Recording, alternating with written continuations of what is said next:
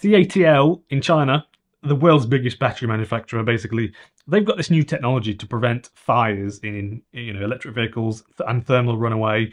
It's really well thought out. It's really quite crazy. And I think it offers a no-nonsense approach to fixing that issue. And I think with the world being as weird and crazy and a bit crap as it is these days, I think that must be a bit of fresh air to hear that somewhere on Earth, someone is taking a no-nonsense approach at fixing something. It was for me when I learned this. So basically, they came up with their version 1, which is of this technology, which is just called NP 1.0 in 2020, and it uses aviation grade insulation between every single battery cell and water cooling that runs around the battery pack constantly, so that basically heat is always being extracted from the cells, and then each cell has an exhaust in it, in a sense.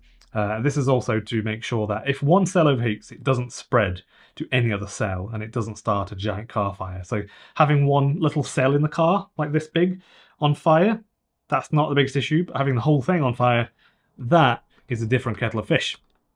So basically, what they've done is, in the first iteration, is use this insulation that's really, really good. And it really is good. I'm not sure if it's aerogel. It probably isn't aerogel, but it's something comparable where it's really thin. I'll put a clip on screen, and you can get a blowtorch on it on this side, and you won't feel it on the other side. It's still really thin.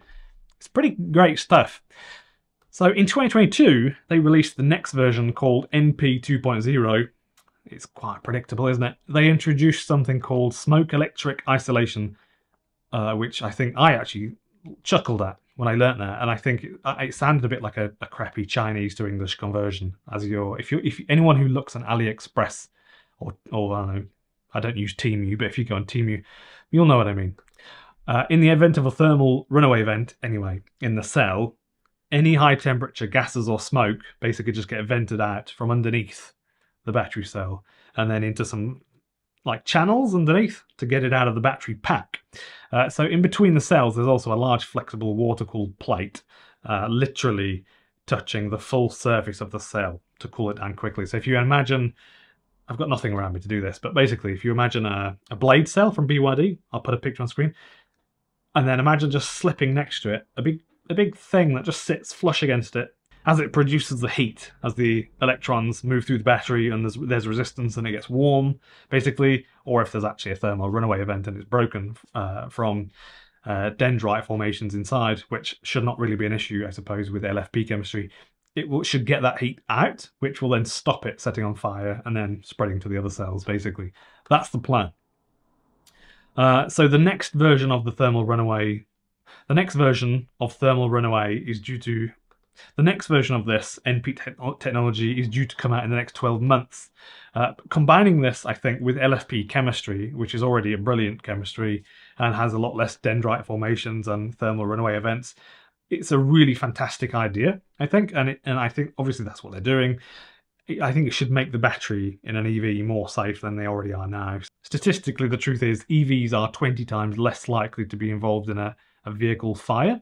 I did a recent video on this, and when you basically pull the data from the most credible sources that you can't argue with, such as fire departments, who would kind of, if they were bad, they would want to tell you they're bad, wouldn't they? Basically, they state, statistically, it's not even comparable, really, to a petrol or diesel vehicle. Petrol and diesel vehicles, a lot of fires. Hybrids, tons of fires.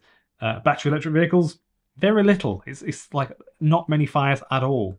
Not to get anecdotal here, but here is a video of a Hyundai, I think it was. Was it a Tucson? I can't remember.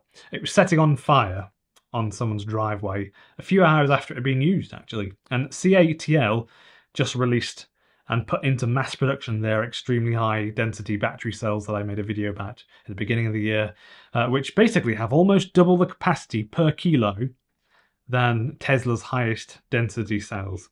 They're really making big jumps in the battery world now. I think now there's big money involved and an incentive to improve them because they can put them into the cars and sell them to the rest of the world, obviously.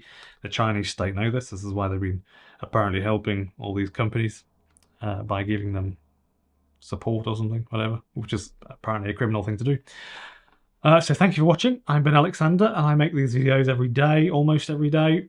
And please consider subscribing or joining on YouTube Members or Patreon, as I just recently said as well. On YouTube memberships, I've just started doing some members-only live streams, so you'll get access to those if you join. I think it's about €2 or €5 a month, and you'll also get access to special members-only videos and also a funky little logo next to your name when you comment on things so that people know you're a follower. Thank you for watching. Please consider subscribing if you're interested in the stuff that I'm talking about here, electric cars, battery tech, stuff like that. Thank you for watching.